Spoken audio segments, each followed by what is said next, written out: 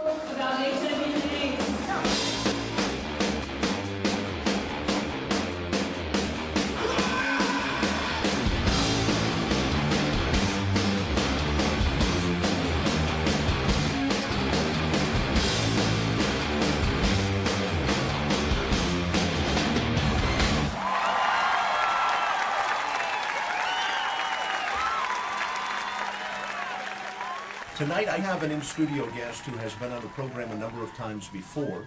She is author, amongst other things, of the book, What If Everything You Thought You Knew About AIDS Was Wrong? Her name is Christine Maggiore, and Christine, it's always great to see you.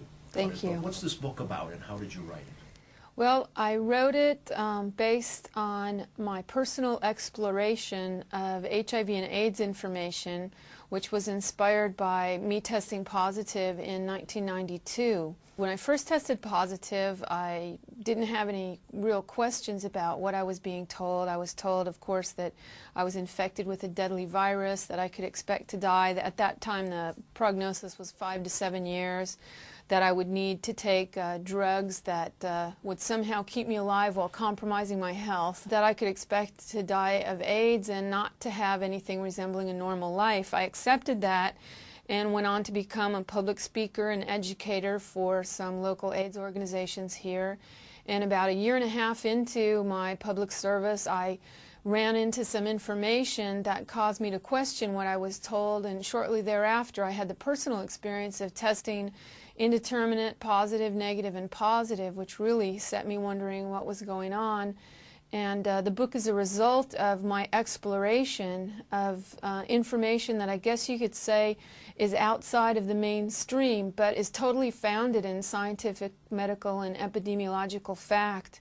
And that's what I put together because I felt it was really important to share that with people, not just people who test positive, because the whole idea of HIV and AIDS affects everyone's lives. It shapes everyone's worldviews and factors into their decisions about a lot of things.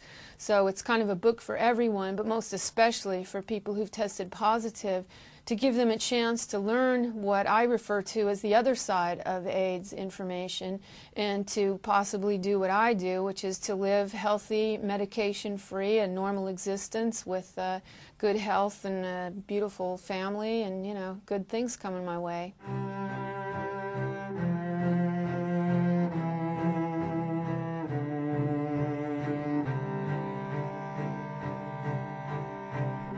People who work with cancer patients have known for a long time, and it's well documented, that many people after getting their prognosis die faster than the cancer actually kills them.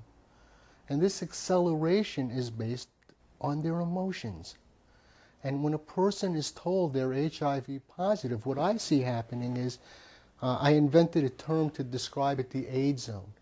And to me, the AIDS zone is a collection of very toxic emotional states. And these emotional states are both intense and chronic. So a person's told they're positive, and then they're experiencing intense fear, intense shame, intense guilt, intense feelings of helplessness and hopelessness. And this combination of these intense emotions, in and of itself, could knock out and undermine their natural defenses. And then I notice a pattern. Within a period of time in the AIDS zone, you would see people and they stopped eating. They stopped sleeping regularly. They stopped taking care of themselves. And you began to notice that there was this pattern emerging where getting sick and dying was the only thing they could think of. Once you are tested, you are programmed to think any disease that you get, you're going to die, you know. And if someone just coughed, we used to joke and say it's AIDS, you know. At one time in January 1993, so many of my friends were getting sick and some dying that I actually left the place and came to South Africa to sort of get away from that environment, which was like everybody's expecting that you must die. I went and got drunk several times. I cried. I had to force myself to tell a friend. I thought it was over. I was, in my mind, prepared for death and disease and no love, never being touched or kissed again, just becoming a horrible, walking, dead person. I mean, it couldn't be spread. It had to be contained within me and not go on beyond me. And there was a lot, you know, there was a lot of ostracizing of me because of that. Well, we were so careful. We had to maintain the family integrity, which meant that both Paul and I, her husband and I, had to survive. We could not get the virus. We had to be extremely careful. So when Chris would cut her leg, we'd have to run and put a bandage on it. Don't spread the blood around. Don't let anybody touch it. We wouldn't double dip into a bowl of salsa, afraid that maybe that's the way we can pass it. It was... We bleached everything. Everything got bleached. Everything was always constantly We turned clean. into the neurotics that we hated. It was insane because both Paul and I had to survive this thing for the kids' sake. I keep thinking back to that very first time, that fateful time I go into the free clinic to get tested for HIV. I walk in fine, and they tell me, you have a fatal disease. And I thought, it's almost like you go there to get one. It's as if you're fine, then you walk in, and then they tell you, you have a fatal disease, and you're going to die. Starting from 1986 when I tested, I've always felt perfectly fine. I mean, there have been psychological factors associated with being diagnosed with a fatal illness, but I've never actually felt sick. So I would go to the doctor feeling perfectly healthy, but scared out of my mind because the fact that I would have my blood drawn and they would count my T cells would potentially tell me that I was that much closer to death. Bone pointing is a phenomenon where in Aboriginal groups there's a belief that someone in the group has the power of life and death. And if a member of the group breaks a taboo, this person has the power to hex them and kill them by pointing a bone. Now, this bone killed many, many believers. But later on, when the missionaries came and when the Europeans came and these people were conquered, they pointed their bones at the missionaries. They pointed their bones at the soldiers. It had no power, because the power of the bone was in the belief. And what made it work is it wasn't only the individual's belief, it was the whole community, the whole group shared this belief. Well, what I noticed when I started going to the different AIDS organizations like GMHC and the People with AIDS Coalition or Body Positive and other groups like that, was if somebody said, you know, I think I'm going to live, everybody in the group said, you're in denial. You're going to die. And so it seemed to me that the reinforcement came from everywhere they turned. The doctors expected them to die. Their loved ones expected them to die. The people in like situations expected them to die. When you test HIV positive, when you are touched, when you get the positive diagnosis, you're supported by everything and everyone around you to be ill and die. The government gives you welfare and free medical care, and you easily get disability and other programs to help you pay your rent and all that sort of thing. Everyone around you and everything conspires to you being ill and dying, and that this is the path for you, and it's almost a sad, noble path that everyone is very willing to help you walk along as long as you stay on that path and play the role of that victim.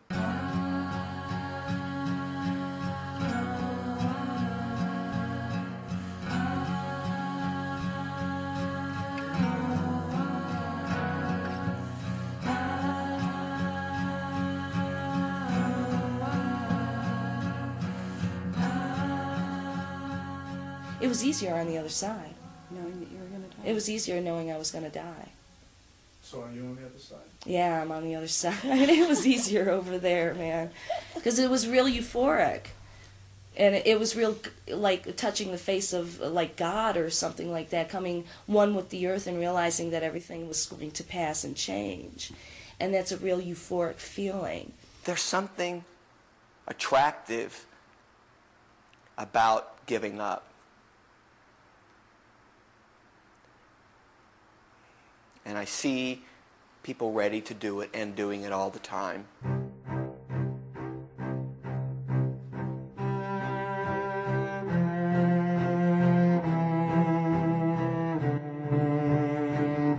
Let's just talk for a moment about testing. What are your thoughts on someone going out and getting a quote-unquote AIDS test? Really, when we say it's an AIDS test, that's a misnomer. It's not a test for AIDS at all.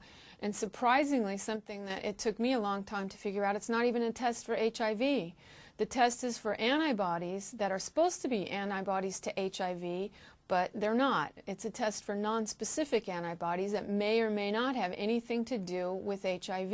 A very heavily referenced review article on the validity of the HIV tests had more or less concluded that they had never been validated.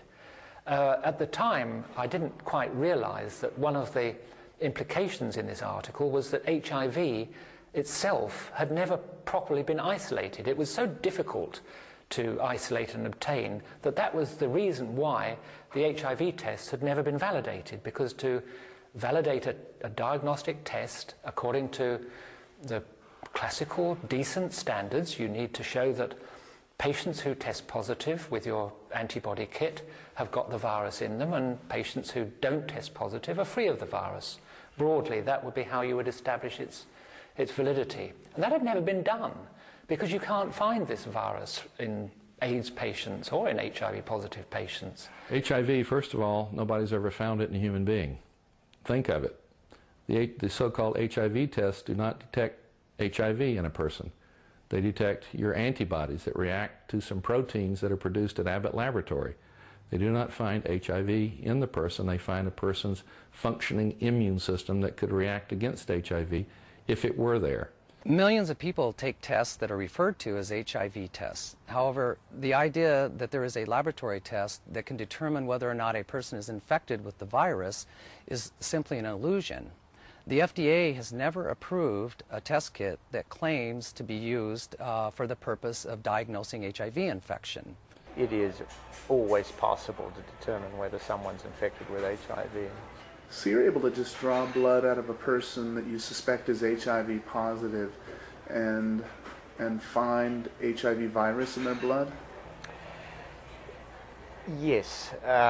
Even if their HIV RNA is negative, meaning that they don't have any viruses floating in the blood, because the genetic material of the virus, when it's in the virus particle, is in the form of RNA. But even if someone doesn't have any viruses circulating in their blood, they still have cells infected with HIV.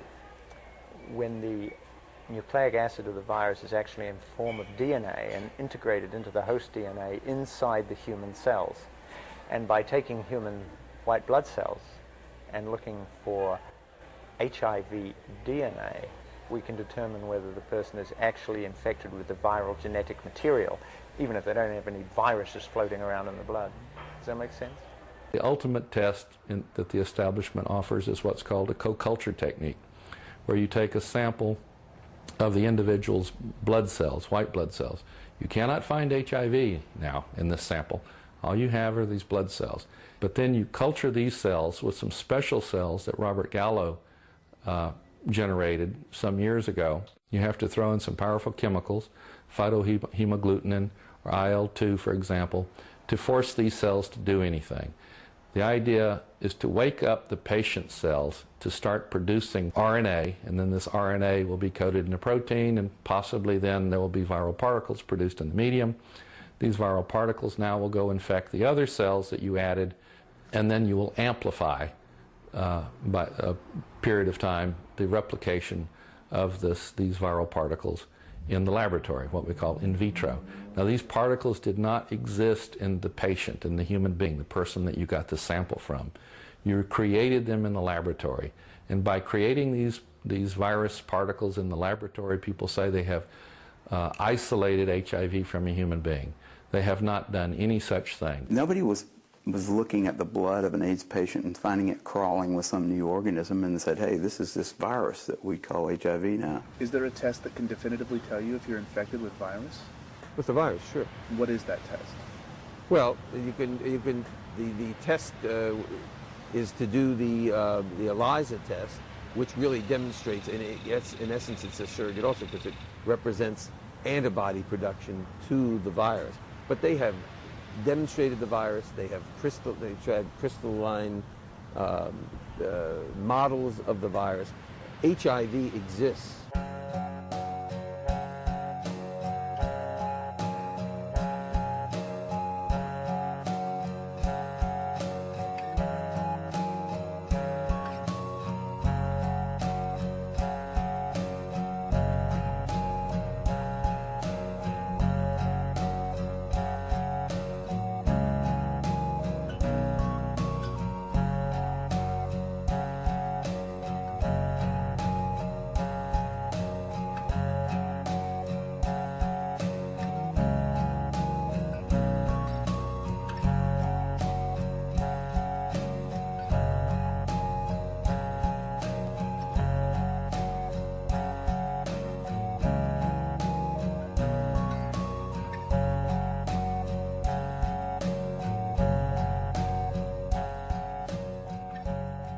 I don't recommend people ever getting tested. The reason is I don't know what the tests mean, and I think no one else knows what the tests mean. I've never seen any evidence that what these tests purport to show, they're actually showing, namely the presence of a virus, the presence of an exogenous virus.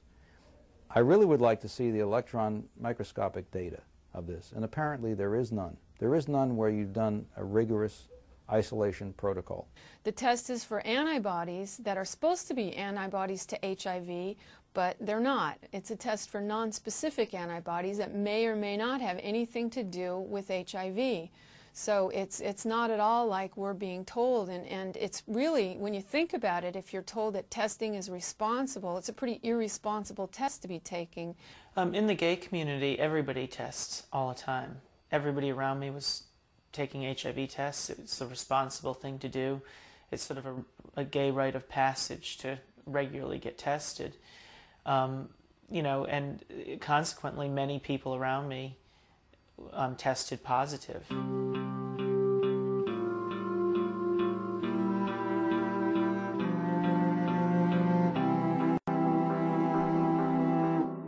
In essence, AIDS is advanced HIV infection as opposed to early HIV infection. AIDS is when you're ill, and HIV infection without AIDS is when you're heading towards being ill but you're not ill. I always assumed that if you had AIDS, as opposed to being just HIV positive, that you were very sick, that you had pneumonia or KS or chronic diarrhea or something. That changed for me when I myself was diagnosed with AIDS. And I was diagnosed not because of an illness, not because I was sick or that my immune system didn't seem to be working, but because my CD4 count had dropped below 200, which according to the CDC definition is what defines AIDS, an HIV positive test and a CD4 count of less than 200. In 1993, in this country, we adopted a definition that caused the number of AIDS cases to double overnight. And part of that reason was, for the first time, we began counting people as AIDS victims who were not ill and who did not have any symptoms. They had a low T-cell count. And that's only one low T-cell count. And T-cells are something that can fluctuate 100% in a given day. So based on a low T-cell count, that year, the number of AIDS cases doubled overnight, and with that definition, there have been 182,000 Americans who are not ill, diagnosed with AIDS, who would not have AIDS if they moved to Canada, because in Canada, they don't recognize that T-cell definition as a criteria for having an AIDS diagnosis. Most people consider it blasphemous when you point out that AIDS is not a disease, it's a syndrome, it's a collection of diseases, and those diseases get called AIDS if they occur in a patient that the doctor somehow concludes is HIV positive. All of the diseases in the category called AIDS occur to people who are HIV negative. None of them are exclusive to people who test HIV positive, and all of them have causes and treatments that are known, well known, they're completely unrelated to HIV. So any of these diseases, when they happen to somebody who tests HIV negative, are called by their old name, but when they occur in someone who tests HIV positive, then they're called AIDS. All kinds of diseases started coming into the AIDS family faster than anyone should have been comfortable with, really. To go from 2 or 3 to go to 30 in a few years was like somebody should have said, hey, there's something wrong here, and it's got to be financial. Things don't happen that fast in science. You don't suddenly notice that one new organism is causing every problem. I mean, it was a bizarre thing that happened. It really was. It didn't really have any precedence in terms of medicine before that, unless perhaps you could think of the possession by the devil stuff, right? You see, once you're possessed by the devil, anything that happens to you or anything you do is got to do with that, right? So it makes it easier for you to get tuberculosis, and it makes it easier for you to get uterine cancer. It makes it easier for you to get Candida albicans. And so all those things can now be called AIDS. Now, why would anybody do that? And why would any reasonable doctor start lumping together various symptoms into one pile and saying all this is caused by HIV? We have a test, but it's not a test for AIDS. And it's called an HIV test, but it's not a test for HIV. And we have a series of problems that we are calling AIDS, but that doesn't elevate AIDS into a disease. I don't know if you read magazines lately, there's a lot of ads for pharmaceutical drugs lately. These pharmaceutical companies are marketing more and more direct to consumers and encouraging you to ask your doctor for the remedy of the day. And I noticed that there's a lot of these syndromes popping up, like social anxiety disorder or SAD. I mean, you can make a syndrome out of anything you want, basically, and then find medicines to sell to make people better from it. And AIDS is not that, ludicrously simple, but it is, in a sense, just as constructed. It's a construct. It's a category of other problems some of which were occurring in greater numbers in a very small subset of people here in the U.S. and other parts of the world, that became, due to the social political climate with regard to sex, death, homosexuality, and drug use, it became elevated into this medical phenomenon that has become untouchable and sacred almost.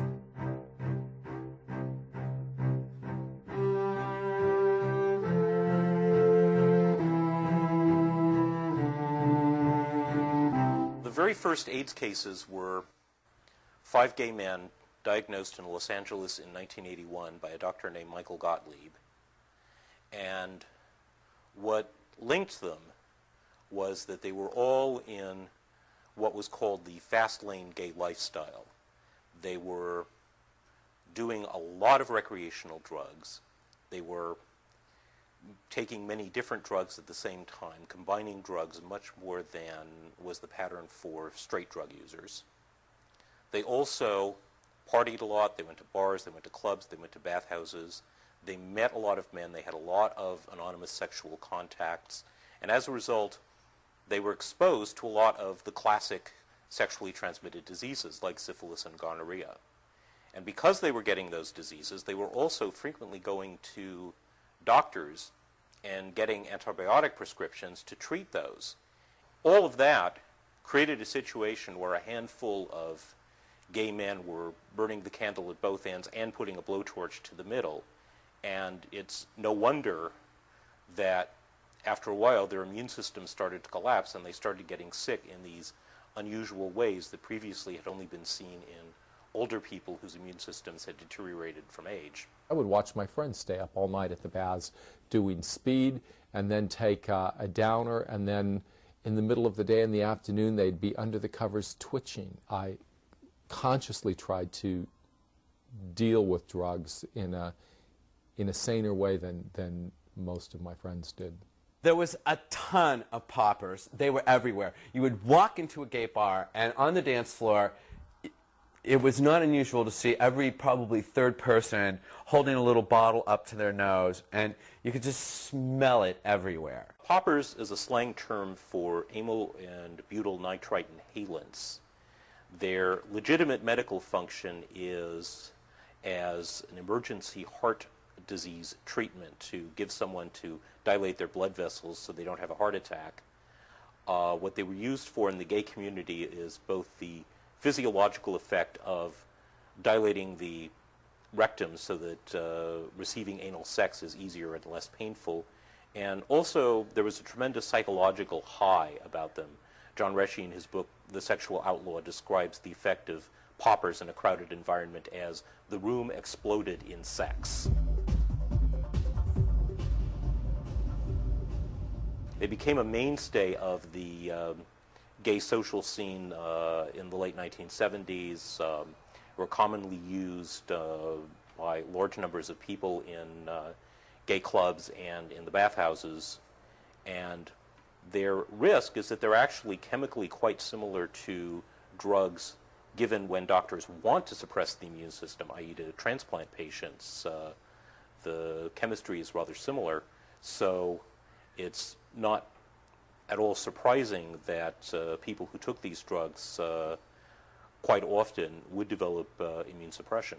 So the drugs became something that you did together with a group of friends before going out. It became part of the way that our social lives were starting to be structured. It was a blast. I remember living in Miami and flying to New York for parties at the Saint and going. This was a club that was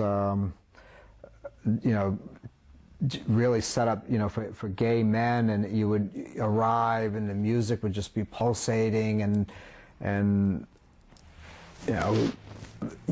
you'd go up in the balcony and just have all sorts of wild anonymous sex, and this is before rubbers and that sort of thing, and we'd form this little subculture of where sex was, we took it on as like a recreation.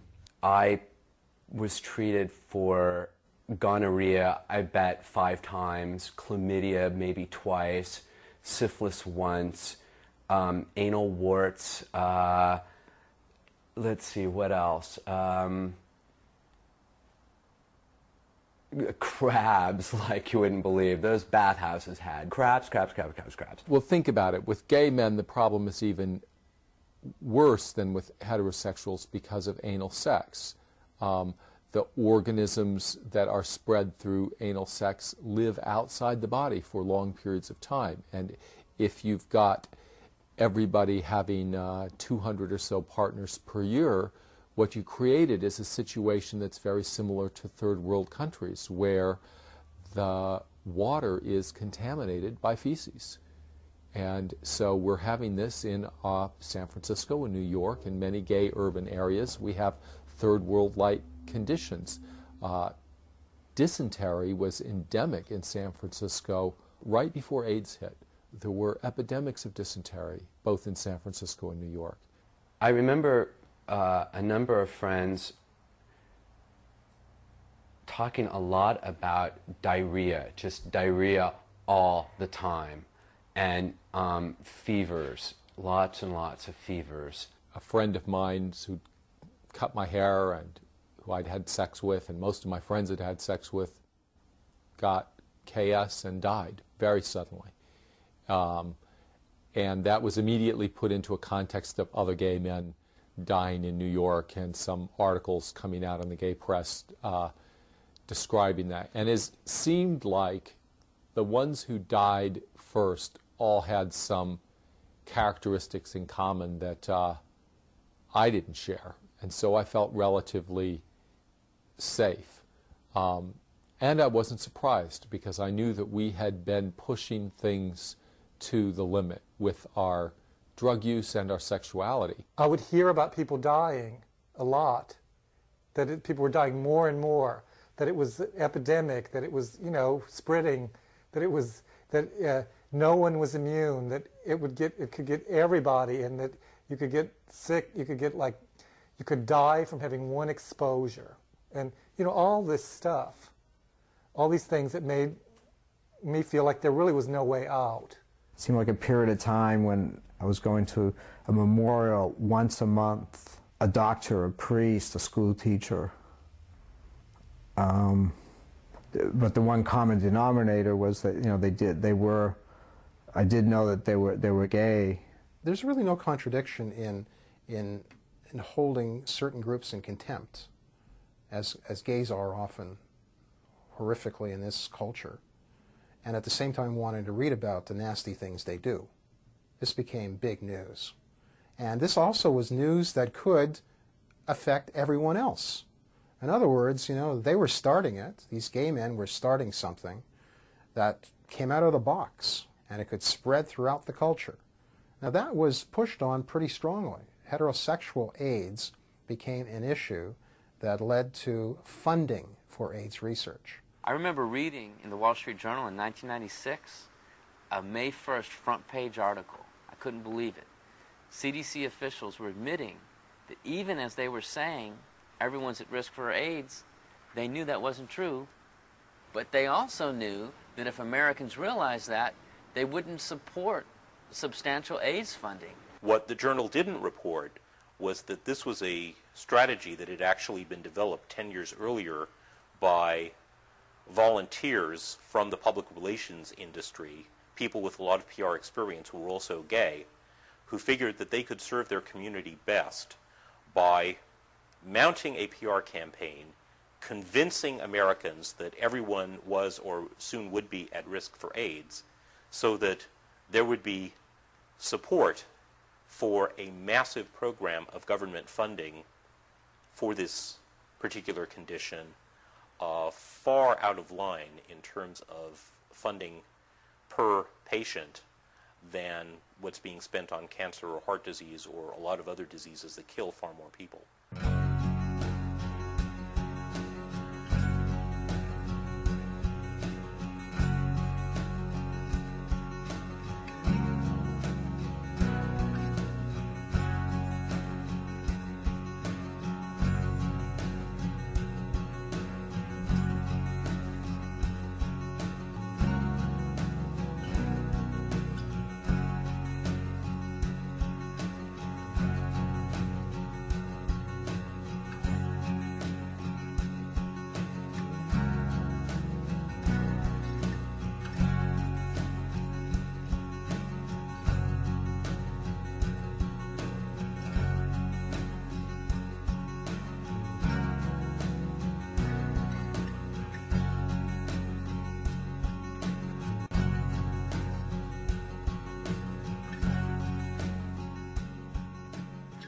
People that say that HIV is not the cause of AIDS are practicing supreme denial. It is amazing how human beings can look at black and call it white, or look at white and call it black. They can look at all this evidence, but if they don't choose to believe it, they don't choose to believe it. I've been covering AIDS for something like 20 years, and for perhaps half of that time, I reported it from the conventional orthodox perspective that this was a deadly new virus that was causing this condition and spreading secretly among us, putting at risk everybody who was sexually active. In the last few years, I've come across some different points of view which, to begin with, I found very hard to believe or accept, but I found some space in my very busy work schedule at the London Sunday Times in the early 90s, where I was working as medical and science correspondent, to study the references and the viewpoints being put forward by some doctors and scientists, mainly in the States, who had this questioning viewpoint about HIV's role in AIDS. And gradually, to my amazement, I found that the evidence seemed to suggest that they were much closer to the truth than what I'd been reporting previously. I was an undergraduate biology student at Florida A&M University when I first heard that some people were saying that HIV doesn't cause AIDS. This sounded really crazy to me, but I looked into it, and I found out that the leading critic of the HIV causes AIDS model was a University of California at Berkeley biology professor, Peter Duesberg, who was a pioneer in the study of retroviruses, and HIV is a retrovirus. Duesberg was the first scientist to isolate the genetic structure of a retrovirus, and this was a discovery that several of my textbooks had described. I read some of his papers. They were very fascinating, they were very clear, and they made sense to me. The basic assumption that AIDS was infectious has never been, in fact, tested, never been discussed, never been contested, or never been proved. That is an assumption that is very popular among doctors and scientists who study microbes and viruses, which are the bulk of doctors these days, or scientists in microbiology. But the majority of diseases affecting us in the Western world, that is over 99% of them, are not caused by viruses and microbes. But all doctors are all too happy to blame any disease or any new variant of a disease on a microbe, because then they know what to do, what to look for, and how to possibly cope with it by making vaccines and antimicrobial and antibiotic drugs. We are now indicting the most harmless and most difficult to detect viruses with technology that is designed to find a needle in a haystack and blame them for fatal diseases under conditions where they are virtually undetectable in a patient, like HIV and AIDS. And that's the trouble with the hypothesis. We are blaming a virus that is practically not there, only antibodies against it are there, that is biochemically not active, that is not infecting more than 1 in 1,000 of T cells in an AIDS patient for fatal immune deficiency. If that were a cause of death, none of us would be speaking here today. We would all be in cemeteries or in intensive care units. Dr. Kary Mullis, who invented the polymerase chain reaction, gives this in '83, I believe, and he got the Nobel Prize in 1993, gives this little story that he was hired to do PCR for an HIV project for a private company, and he wrote as the first sentence of his paper, HIV is the probable cause of AIDS. And he said he turned to a virologist and said, what's the reference for that? And the virologist said, you don't need it. Well, Mullis is smart enough to know, of course, something new as this, you'd always have a series of original papers that established unequivocally that this was the cause of AIDS. Then, and only then, I started looking into it. I looked up a bunch of papers in Science that Bob Gallo, I knew about him and had written. I figured, well, Gallo must have been the one to figure it out, because he's the name I've heard associated with it. And I looked at his papers, and I didn't find anything in there that actually showed me that there was a fact now in science called HIV is the cause of AIDS, or even the probable cause of AIDS, which is all I would have expected, the probable cause of AIDS. Highly probable, because they were attacking the whole problem by then as though it were certainly the cause. So I'd expect it to be highly probable, but I couldn't find anything that said it was remotely probable even. It was possible, but it wasn't probable. And so therefore, it wasn't even close to what you'd call a fact. Well, I call these the AIDS axioms. AIDS is contagious, AIDS is sexually transmitted, AIDS is caused by HIV, and that the anti-HIV drugs promote health and well-being. The reason I call these axioms is because they're assumed to be true. These four statements are assumed to be true. You cannot find the evidence in the scientific literature that shows that these AIDS axioms are indeed true. Many human beings are not rational. They don't operate on logic. They operate on emotions. And that's exactly what those people are doing. They don't want to believe it, so it's not the case. But unfortunately, they are completely 100% wrong. There is no doubt that HIV causes AIDS. The scientific evidence is absolutely overwhelming. But if you choose to ignore it, of course, you can ignore it. Such is the power of the human mind. There are no really good experiments that would lead anybody who was at least maintaining a healthy skepticism to believe that HIV was responsible for this series of, not series, but kind of a loose confederation of diseases that people are now willing to call AIDS, right? It's a confederation of maybe 30 different diseases, all of which have existed in one form or other prior to the condition that we call AIDS ever being pointed out, and all of which have had some other explanation at one time or other. You know, to say that all 30 of those are somehow caused, in at least some cases, called AIDS cases, by a virus called HIV, I think I haven't seen any evidence for that. I haven't even seen anybody trying to bring evidence forth for that. And he said he's been looking for that since, I guess, the late 80s, and he hasn't ever been able to find anyone that can give him a paper that showed, number one, isolation of HIV, rigorous formal isolation of HIV, and secondly, using Koch's postulates, demonstrating that HIV is a causal microorganism. Where is the original paper that isolated HIV so that nothing else was present, and they actually could go and find what the proteins were and the nucleic acids were? I think you won't find that paper because it hasn't been published yet. I mean, I understand there are a lot of people, if you ask them about HIV causing AIDS as being a fact, they'll say, of course, it's indisputable. And the very fact that they will say it's indisputable might lead you to question their ability to understand scientific method. People that think any scientific fact is indisputable don't understand about scientific facts.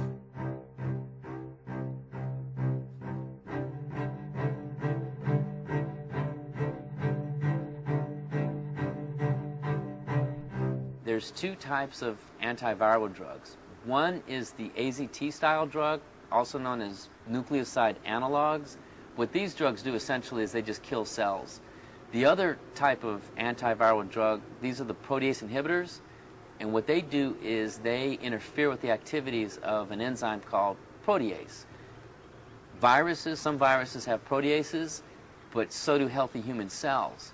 Either style of drug, you give it to a human and you either kill or harm healthy cells. The most severe side effect from HIV drugs, of course, like with any, would be death. But thankfully we see it very rarely.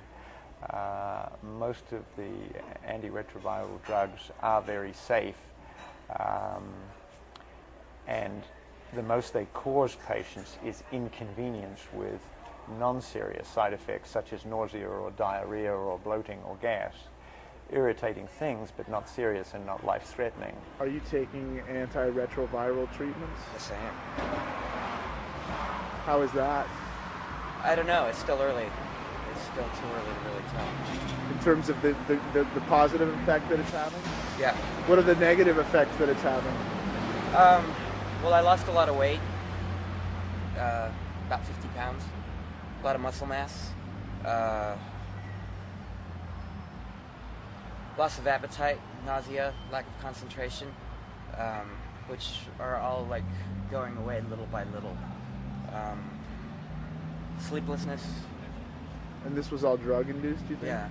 It's like my stomach always feels full, and most of the time looks full. It sticks out, and I can't really. There's no amount of exercise or anything that will like hold it in.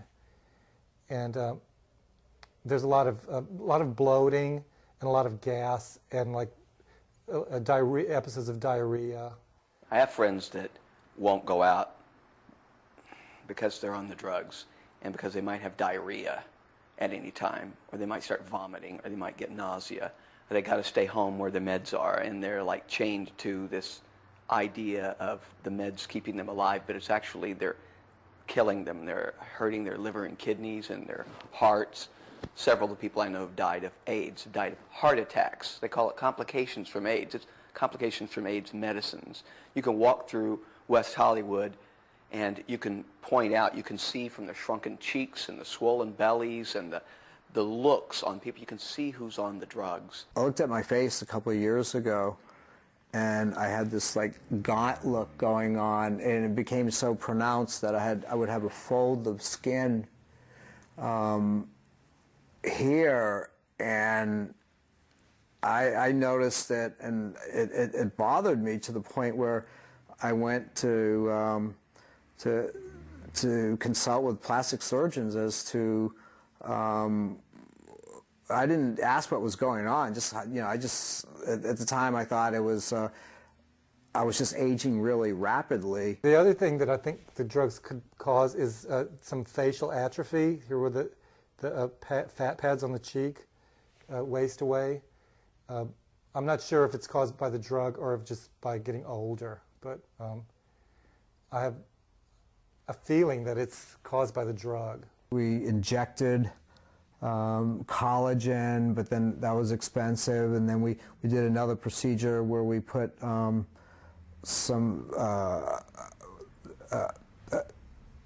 human tissue which came from cadavers, and it would just try to straighten it out. And I have little bumps on my back, little tiny things, but there's another syndrome where it gets redistributed on the back, and that makes me think we don't know what the long-term effects are. I feel like a human guinea pig. And there's no question that these drugs have side effects. AZT was certainly not a panacea, but it's very clear that people, especially taking combination therapies, are doing well, and those are people who are taking the medications.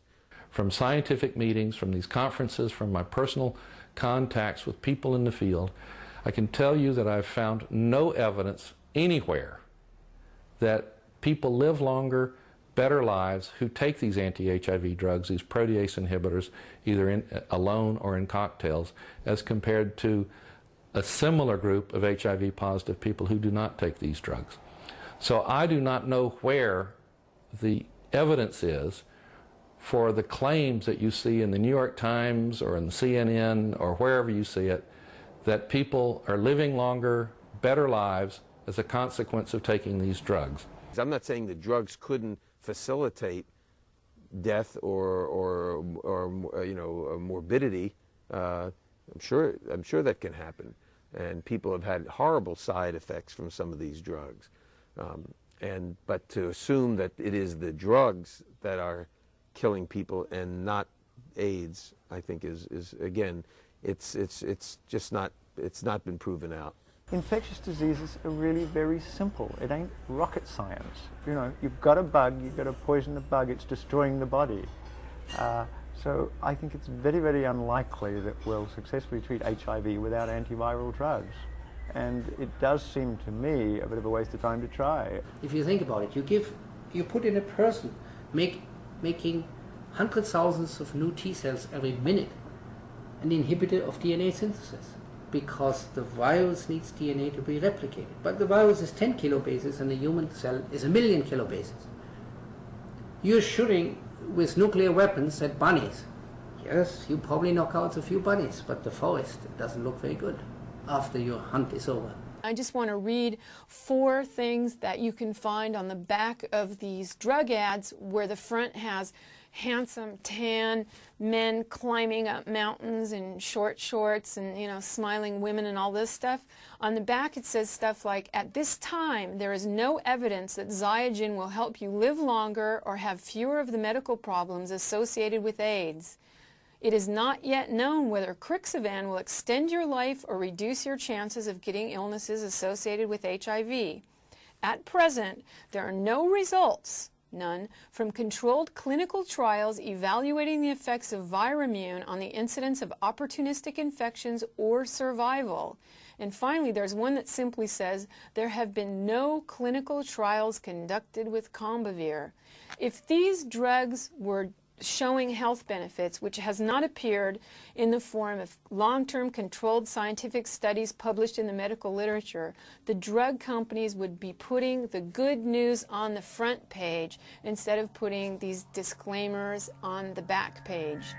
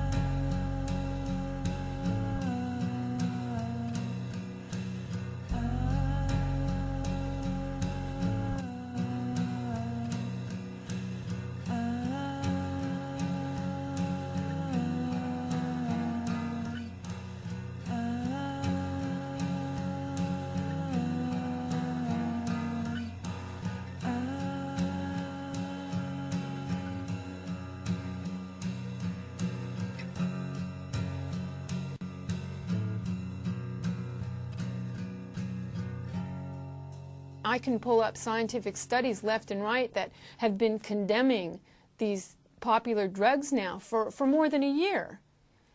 But by the time it filters down to the people who believe they need them, for many of them, it's too late. You know, you'll put up with this kind of stuff because you think that you've got to do it.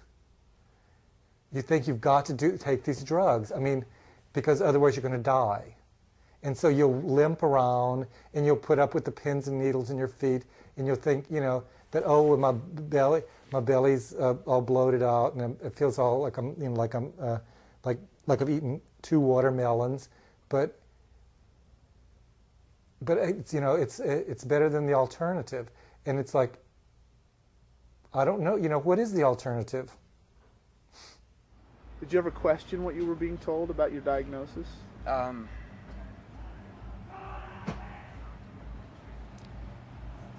No.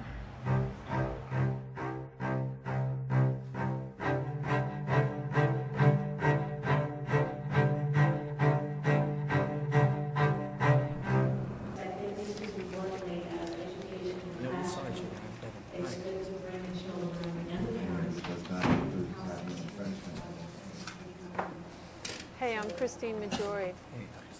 I'm convinced it's wrong to encourage HIV testing and to administer death sentences to people who test positive. The HIV test is well documented to cross-react with numerous non-HIV antibodies that can be found in normal, healthy people. They read these as HIV antibodies and give a positive test result. Cold, the flu, flu shots, hepatitis, herpes, rheumatoid arthritis, other immunizations, and pregnancy can read as HIV positive on these tests. Pregnant women who test positive are told they have to take this, AZT, or abort. That's an actual AZT label. AZT is a chemotherapy. It's a known carcinogen and works by destroying DNA chains as they're forming in the body. It causes severe anemia, so severe people need blood transfusions. It causes muscle wasting, neuropathy, diarrhea, dementia, spontaneous abortion, fetal deformities, and lymphoma. As we meet here today, there are parents across the country who risk losing their children to state custody for their refusal to give their children AZT. Next week in Eugene, Oregon, the parents of an HIV-negative baby are being charged with negligence and intent to harm for objecting to orders to give their baby AZT. This baby's father is HIV negative, his sister is HIV negative, and he's HIV negative. But since his mother came up positive on an HIV antibody test, the state says that they must give this HIV negative baby AZT, and she cannot breastfeed him. This isn't public health policy, this is madness. Our pediatrician came to take a look at him, and she gave him a little checkout and said he looked great. He apparently was very healthy, and all his vitals were working right, and everything was good. He looked like a good, strong, healthy baby. But would we consider a visit from this infectious diseases pediatrician? She came by and looked at Felix and also agreed that he was a very healthy-looking baby, looked fine, but urged me to stop breastfeeding right away and to start the AZT treatment for him. That was really the best thing to do in this case. So we talked with her for a little while about why we had decided not to, and that, you know, we really had based our decision on a lot of research and a lot of soul searching and, you know, just kind of the basic information that we had about our own health and the health of my daughter and especially my health. She was just rather strident and informed me that she would be going to the ethics board of the hospital and would be consulting with the hospital's attorney. The petitioner from juvenile court walked in my room with a Eugene police officer, a police officer with the gun and the holster and the radio and the little book and, I mean, the whole uniform and everything. Basically, I was told that, you know, I really needed to stop breastfeeding right away, and I really needed to start giving Felix AZT right away. And at this point, I was in a panic. And so, you know, I hit the buzzer, told the nurses to please come in now and bring the formula bottles and the bottles. And I would start it right then.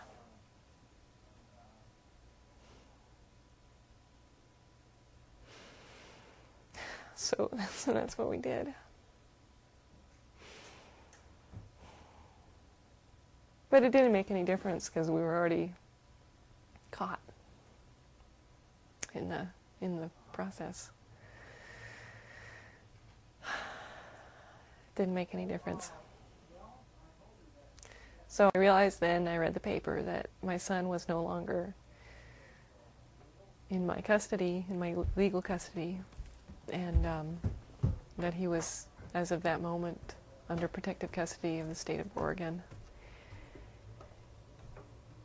And that they would leave him with me, but with those kind of orders and that kind of paper in your hand, you realize that, you know, nothing is certain. I would put it in a syringe without a needle on it, and I'd put this little teeny tiny tube on the end of the syringe, and then I would tape the tube, the end of the tube, onto my finger.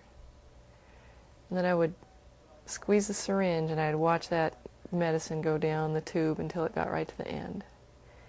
And then I would put that finger in my baby's mouth and he would start to suck. And then I would have to squeeze that syringe until it was all the way down. Then there was still some left in the tube, so I'd have to take the syringe off the tube and then draw up some formula in that syringe and reattach it to the tube and then push the formula through so that he would get all the 0.65 milliliters of AZT. 3 months into the pregnancy, they tested me. Positive. I came up positive. We fought them, saying we didn't believe it, put them off, we don't want the drugs for 2 months, and we agreed to start the AZT 5 months into the pregnancy. And that's when they took us down, they put us in an office, we had these stack of papers, and we just signed it all. She was doing seizures for a while. Yeah, she did some Or she'd be seizures. sitting there and her face would just kind of tighten up, and And then her snap eyes would out roll of it. back in And her her eyes head. would roll. And then she, that one time on the couch, we came out and she was convulsing. Right. We called the 911. She had a lot of fever-related seizures. She's been very, very, very hard to raise. And I know that she was poisoned.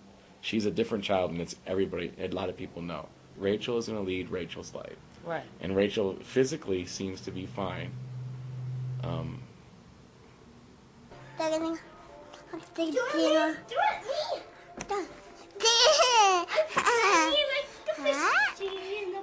Who is that? She can't say 1, 2, 3. She can't say one. You can't. No, she can't count to 3, and she can't say A, B, C, and she can't say her name, and she can't tell you how old she is. And sometimes in her head, I mean, she wakes up in the middle like crying sometimes, and like in pain, and just screaming, and it's hard to see what's going on with her, and it really hurts me. And I feel somewhat responsible because I let those doctors give her those drugs. And I don't think that Paul and I can really say that there's anything specifically wrong with her, because I don't think anybody can really tell. Rachel's different. She's just different.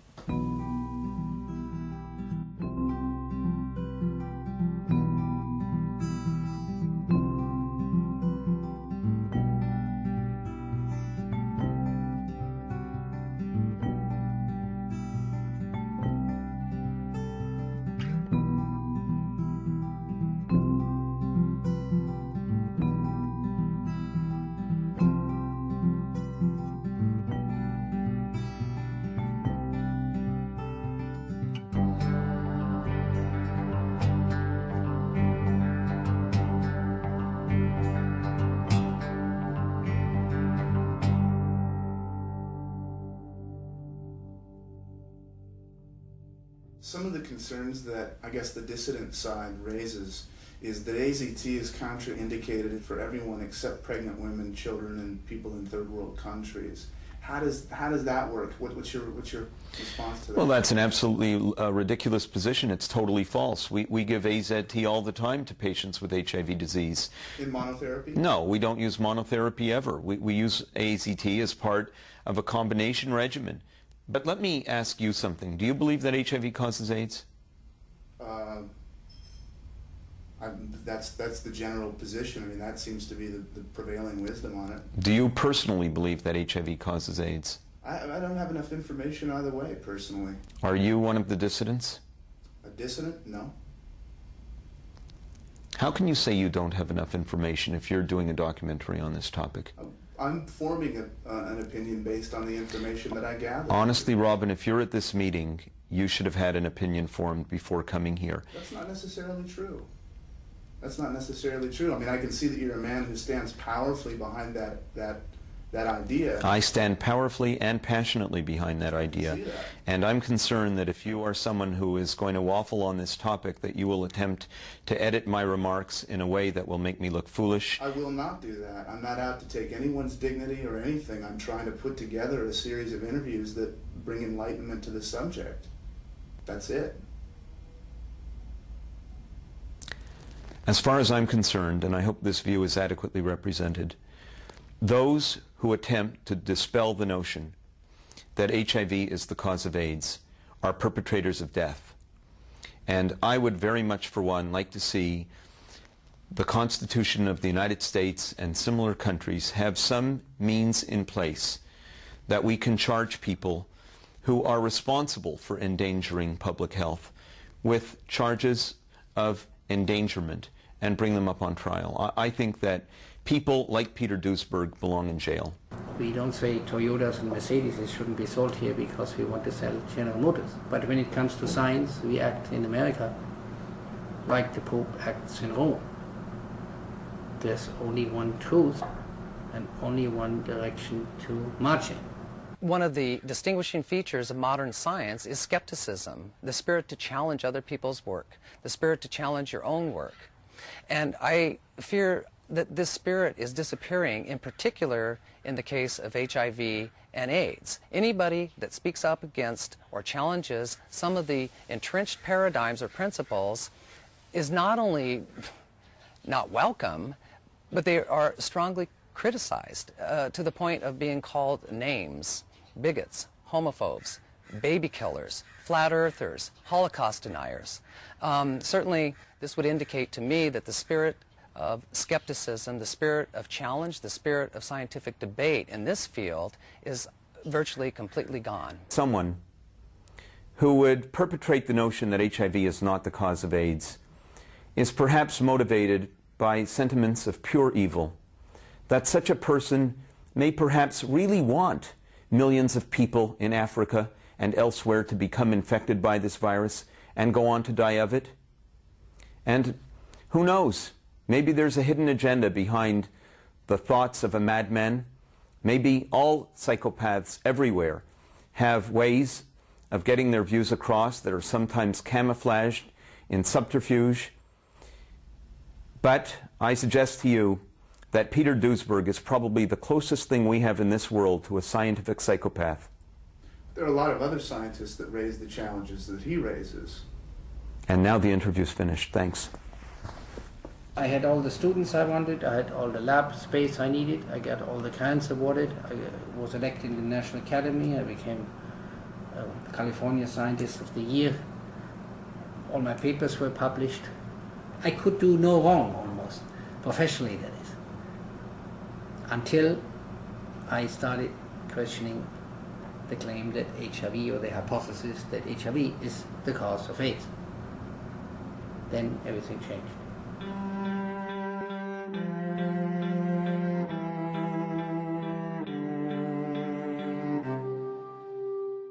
The disease that is now known as malaria was thought up until the middle of the 19th century to be something caused by organisms in the air, hence the term malaria. I mean, the French thought that it was a disease of lethargy and of fever caused by being in tropical climates because there was something in the air.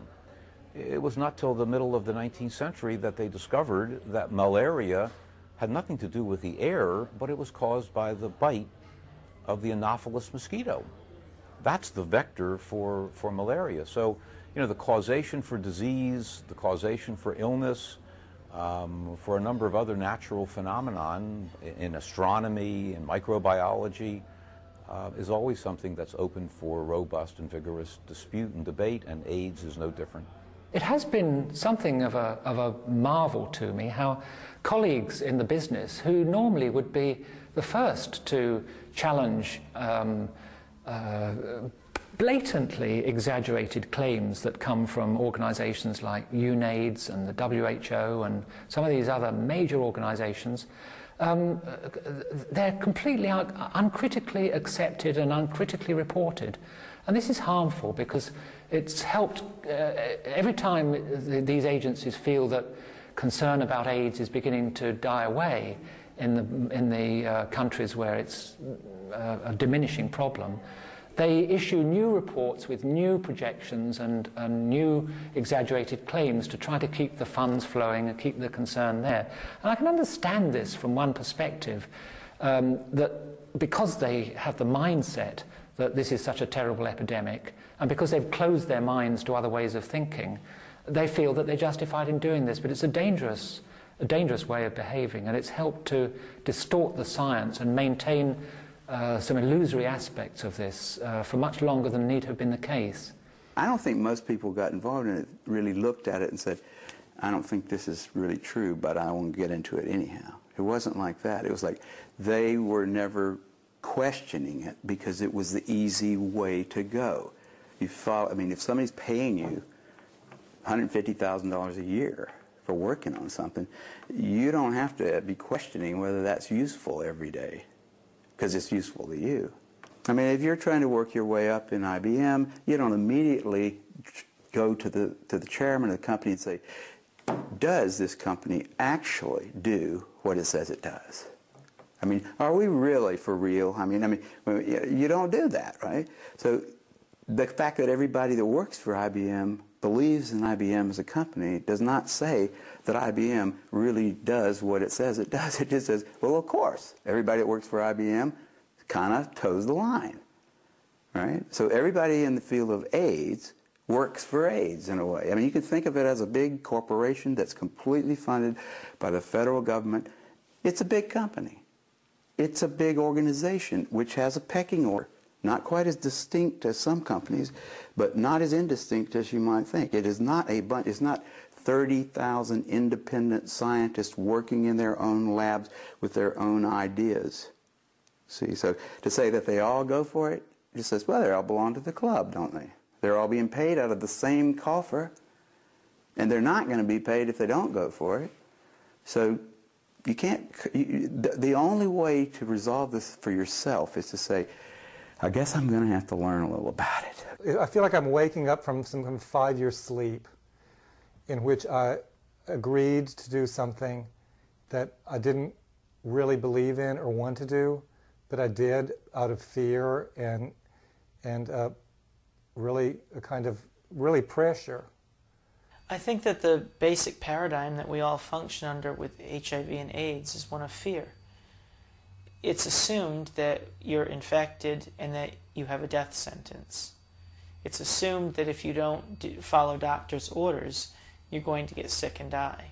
There are many, many people who are not following doctor's orders and who are doing quite well. In fact, many of them I see daily, and they seem to be doing better than the people who are following doctor's orders. I hope HIV doesn't cause AIDS, you know, and looking at all these questions and all these unanswered questions, I'm getting more and more to believe that HIV doesn't cause AIDS. And if this should turn out to be the case, then I can live a free life, you know, free from fear, free from the terror that has been subjected on me in the last 10 years. For me, the other side of AIDS is learning to be a critical thinker, to really make decisions for myself rather than let society or a doctor or a pharmaceutical company tell me what's best for me. To really consider all my options and to live based on what feels right in my heart. To not make decisions based on fear and death, but to make decisions based on life. The reality seems to confirm me every single year. We have never cured one single AIDS patient. We have never been able to predict the epidemic. It was said to be exploding in the general population. It hasn't. Prostitutes were supposed to be getting it. Doctors were supposed to be getting it because they're in the front lines of the viral attack. Scientists working with HIV were said to die from AIDS. That hasn't happened. A vaccine was supposed to be found. We have no vaccine. Well, what more can you ask for for the flawed hypothesis? It fails every year. Another one cannot be considered in this country. The evidence that I have seen shows me nothing of the sort to resemble anything approaching a scientific basis of evidence that what's called AIDS is caused by a viral entity or by a retrovirus, whatever the initials are, HIV, IHV, VIH, you can scramble them any way you like. The cause and cure for AIDS is as near at hand as an alternative hypothesis. Questioning is healthy. Questioning is what leads to answers. Science, research, investigation of any kind begins with questions. And when we restrict where those questions can go, who can ask them, and under what circumstances, we're restricting progress and knowledge. And when we're looking for answers to a problem that is unresolved, that has caused tremendous human suffering on many levels, lives being lost, lives being forever changed, you know, people commit suicide, have abortions, break up relationships, give up careers, and all kinds of things based on the idea that HIV causes AIDS. We have the right to question this. Questioning is a good thing, and we should be joining hands. There shouldn't be this my side, your side. We should be joining hands, the so-called mainstream AIDS organizations with the so-called alternative AIDS organizations like ours, in an effort to explain the anomalies, to fill in the gaping holes in our knowledge, and to embrace what we don't understand, in order to come to some answers and solutions that can truly be of help to people.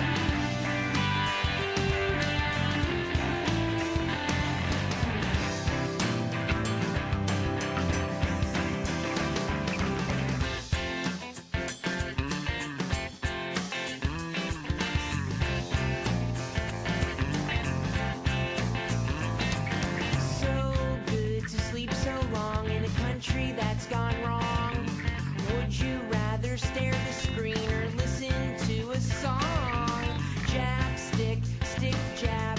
Can't seem to lose my baby flap. Good boy swallows all the hill, building up a mountain pill by pill.